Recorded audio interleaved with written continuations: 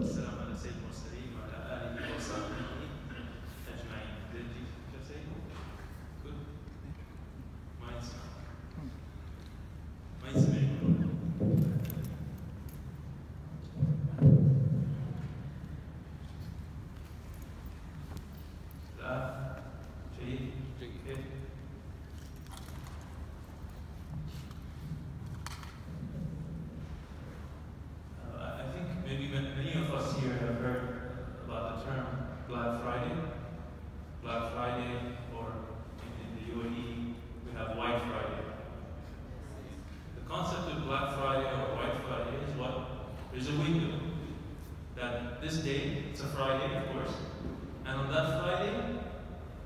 There is a ridiculously low amount or big amount of discount on all products.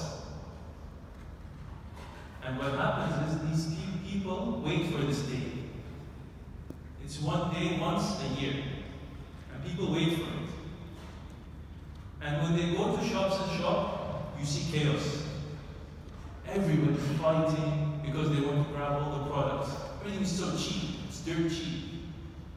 The concept of this is what? That is an opportunity, correct? Something that is a value of 100 dirhams becomes a value of 20 dirhams. So it's an opportunity for everybody to grab it. And this concept, opportunities, is there in our lives. Okay? Our life revolves on opportunities. They teach us this in school, they teach us this in universities. And I would also say that these opportunities happen also in Islam, in a religious perspective. So, in Islam, opportunities also happen in a Muslim's life. And there's a window. Everything has a beginning and an end, correct? So in Islam, we have the 5 prayers, correct? These are opportunities for us to go and pray. Why? To get rewarded. So our sins will be erased. Then there is a time of Fajr prayers, before Fajr prayers, the last quarter of the day. That is an opportunity, a window for us. Allah Azza wa Jal, as is described by Him, that He comes down to the first sky and He accepts our dua. It's an opportunity for us. Salat al-Jum'ah, opportunity for us. And so on. There are opportunities in our daily lives, there are opportunities once a lifetime, and there are opportunities annually. One of these great opportunities in our lives is the holy month of Ramadan that we are in today. May Allah bless it on us. So this great opportunity is one of the 5 pillars of Islam. Correct? Pillars mean what? Means Islam stands on. So it is a fundamental thing in a Muslim's life. Sawm Ramadan, fasting in Ramadan. And in this month, it's a life-changing month. This month is an opportunity for every Muslim to go up. To go up with where? As a Muslim, as a servant of Allah. Allah Azza wa Jalla يقول يا أيها الذين آمنوا كتب عليكم الصيام كما كتب على الذين من قبلكم. Why? لعلكم تتقون. لعلكم تتقون. So you be righteous. This fasting has been prescribed on you Muslims, so you can be righteous. So it is an act of worship. You have to understand this. It is not any social gathering or having less work or so. It is an act of worship. And Allah Azza wa Jalla also says, شهر رمضان الذي أنزل فيه القرآن هدى للناس وبينات من الهدى والفرقان فمن شهد منكم الشهر فليصم ومن كان مريضا أو على سفر إلى آخر الآية. Allah Azza wa Jalla says, شهر Ramadan, this month Ramadan, Quran was revealed. So we understand this is a special month. Not just a month that we're fasting, of course that is also special, but the Quran was revealed in this month. So there's something special about this month. This month is described as a month, or we can understand it as a month of mercy, rahmah. Rahmah from Allah Azza wa Jalla. Our whole worship and our lives revolves around the mercy of Allah. Why do we pray? Why do we make dua? Why are we good? Why are we Muslim? Why do we say Ashhadu an la ilaha illallah wa anna Muhammadan Rasulullah? Why? So we can be under the mercy of Allah. What is the mercy? What is the ultimate mercy of Allah? That we are away from Jahannam and we enter paradise, Jannah. And this month, the subject of this month is rahmah. Now, let's understand why is this month rahmah, mercy. Number one, this month is known for fasting, as-siyam. Like I said, siyam is an act of worship, one of the major acts of worship. As a matter of fact, Allah Azza wa Jalla, it's the only act of worship Allah Azza wa Jalla says, it's for me, for Allah, and He will reward us for it. Allah Alrahim. Would you imagine that Allah Azza wa Jalla would give you a small reward when He says, this is for me, I will reward you for it? Obviously not. That means it's something, the reward is very special. Siyam, the reward for Siyam fasting is very special. That's number one. Number two, in Ramadan, something happens in Ramadan that we believe in. We don't see what we believe because the Prophet ﷺ told us about. At the beginning of Ramadan, all the devils are chained. Correct? All the devils are chained. What does that mean? That means sin goes down. And the devils are chained, and the fact that you are fasting from what? Fasting from eating and drinking only? Obviously not. Fasting from temptations, fasting from sin, fasting from anything that would displease Allah. That's number one. And number two, fasting from temptations. You cannot be with your wife intimately, you don't eat, you don't drink. So, even psychologically and physiologically, you are weak. You are weak. Your nafs is more humble, correct? More modest. And we all feel that. I'm sure we've all fasted and we all know. When you're fasting, you're weaker, you don't want to do many things, and you don't want to do sin, you don't want to do anything that displeases Allah. لَعَلَّكُمْ تَتَّقُونَ. So you'll be righteous. Another thing that happens in Ramadan, Allah Azza wa Jalla, or the Prophet ﷺ says, in Ramadan, every day of Ramadan, there are people who Allah gives mercy on. He takes them out of the hellfire. So they are sinners, they are doing the deeds of the people of the hellfire. Allah Azza wa Jalla gives them mercy. وَتَقَاءُ مِنَ النَّارِ. Every night. These are opportunities for us, correct? So we are under Allah's mercy. Now, in this month also, you have to understand one thing. It's a month of mercy, but mercy is not given to you without any deeds. It's not given to you without you going and earning it. We have to earn this mercy. That's why there is Jannah and Nar, correct? We're not sheep. have choice. We have choice. You either do good or you either do bad. So this mercy, Allah Azza wa Jalla rahmatuhu wasi'at kull shay, covers everything. However, it's for the people who earn it, for the believers, for the people who choose the way of Allah, the path of Allah, and not for the people who stray away from Allah and disobey Allah. This is something we have to understand.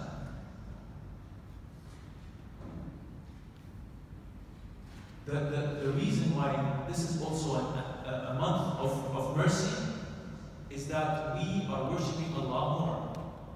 Like I just mentioned to you, we're praying, we're fasting. What else are we doing? We're doing a lot of dua. What else are we doing? We're reading Quran.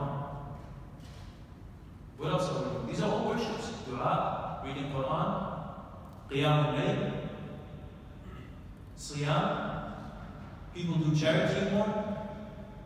So what happens is the concept of this month is that you gather all the acts of worship. Everything that Allah wants you to do and it pleases Allah, you do. Why? Because you want to be under the mercy of Allah. Yes, it's a bit hard. You're hungry, you're tired, you're praying at night, you're fasting in the day, you're reading Quran. All these things may be hard on the nafs, on yourself. But why are you doing it? Because it's an opportunity for you. Because in this month, like I said, every night there will be people who are escaped from the hellfire. They will be under the mercy of Allah. Remember the concept of Black Friday? Why do people go to these shops and there's so many people and they're fighting and they're pulling? Because it's an opportunity. They're going to get something that it costs 100, you'll get it for 20 dirhams. Same thing in the holy month of Ramadan. You're going to do deeds that Allah will double the reward, multiply the rewards for you. And that is why this is a month of worship, a month of mercy. And it is a month that the Muslim should try very, very hard to change. We all have sins, and we're all weak, and we all must develop ourselves. Is anybody perfect here? I don't think so. Nobody's perfect. Everybody has a weakness. Everybody has done sin. And so, this month,